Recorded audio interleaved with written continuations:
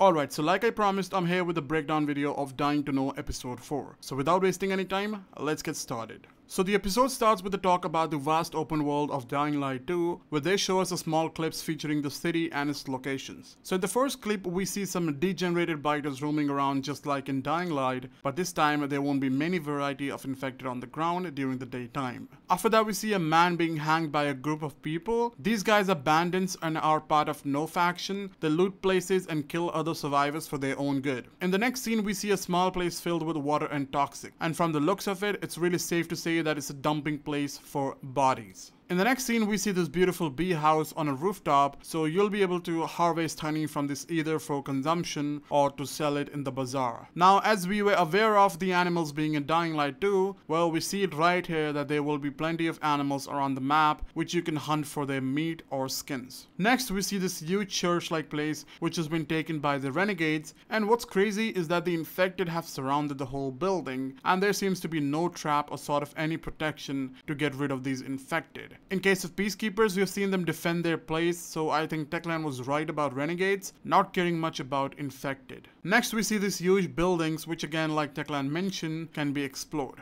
You can enter almost all the buildings in the city, and God, look at the trees on top of every building. It just looks amazing and shows how the nature has taken over after 15 years of apocalypse. After that, we get to see the modern and the old Villador. Then we see this bar called Fisheye, and this was something mentioned back in 2019, a place where all the survivors meet to chill out and share their stories. Inside this bar, you'll meet many new characters that you can interact with, and some might even have some quests for you. Even in the next scene, we can see some modern and old buildings. Some are just left like that and filled with infected, whereas some have been taken by different factions, so you can clearly see what the pandemic has done to other buildings and how the nature has taken over. By the way, the same camera from Dying Light is here. Also, finally, we have some underground stations, which, holy crap, looks scary and reminds me of Metro games. After this, we see this cargo ship that has been taken by peacekeepers, and look at the surroundings are so clear. Like, look, they got fences and all their protection. Renegades, you gotta learn something from these guys. After this scene, we enter the bar again, where there is an Easter egg of Mama from Dying Light. If Mama ain't happy, nobody happy. A small detail that can be easily missed. Trust me, you don't want to miss this because Ghazi won't be happy. After this, we see this market where the stores are selling fruits and vegetables, and there is no potato. Like, I'm sorry, there's no potato, bruh.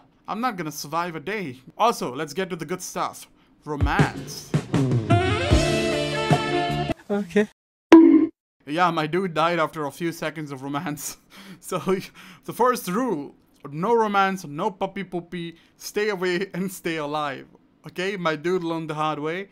You wanna be safe from this. Also, we got opera. Hell yeah, make some more noise and attract those infected. You know what? Infected be like, nom nom nom, make some more noise. Wait for night, nani. By the way, there's a scene where you can see this big air balloon with the Fisheye bar logo painted. This is done so the survivors can spot this place from far away. Well, just in case if you lost your way home. Then after this, we see Aiden bring back the electricity to the city. He is seen bringing the electric cable to another location so he can plug it in, but looks like holding the cable is timed based, so if you run out of the time, the cable might just release on its own. Well, after this, we see the electricity has returned to the city, and this peacekeeper building looks so awesome. Multiple houses built over each other. This is so good. Also, Fisheye got the power back on. Now the best part, air vents starts working. This can be used as a jump boost for Aiden. Like, Aiden will equip his paraglider, and the air when throwing air outside will push Aiden in the air, and this is so cool. Also, the electrical traps come back online that can be used to electrocute the enemies near. Also, hold up. Did you guys see the spitter in the background? That green toxic is coming at you, directly at you. Well, I have a separate video on that, so if you guys want to check that out, link will be in the description. Next, we are introduced to the city alignment system,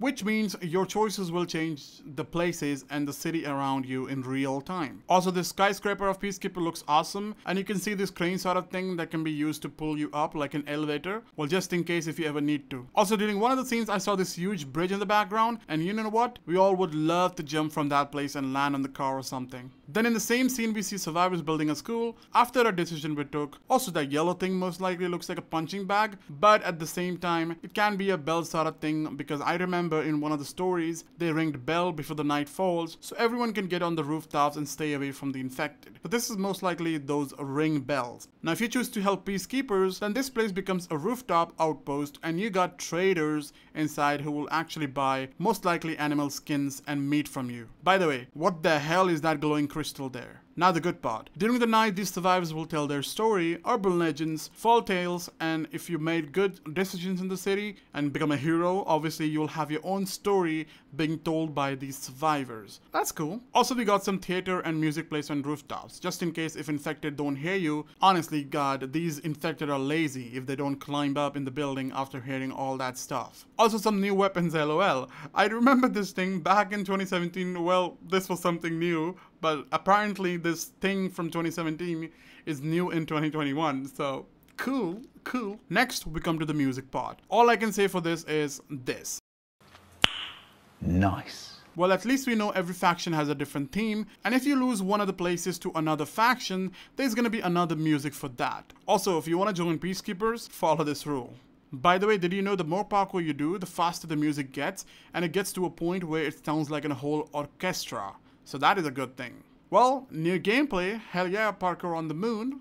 I mean, hey, some moves do look floaty, but honestly, I love that there's so many new moves because this shit looks so good. Also, glitch here. Also, God, what powers do Aiden hold? Damn, that jump had too much force. Honestly, guys, let's appreciate how beautiful this world looks, and the parkour is good. It just needs a little bit of tweaking and it will be perfect. By the way, anybody recognize this place? This windmill in the background is actually a base in the game. Check this out. By the way, I'm pretty sure these windows are places where the infected came out during the night, or maybe a survivor jumped out to save his life. Also, during the whole parkour scene, Aiden had no biomarker, so this is pretty early in the game. Now comes the big surprise.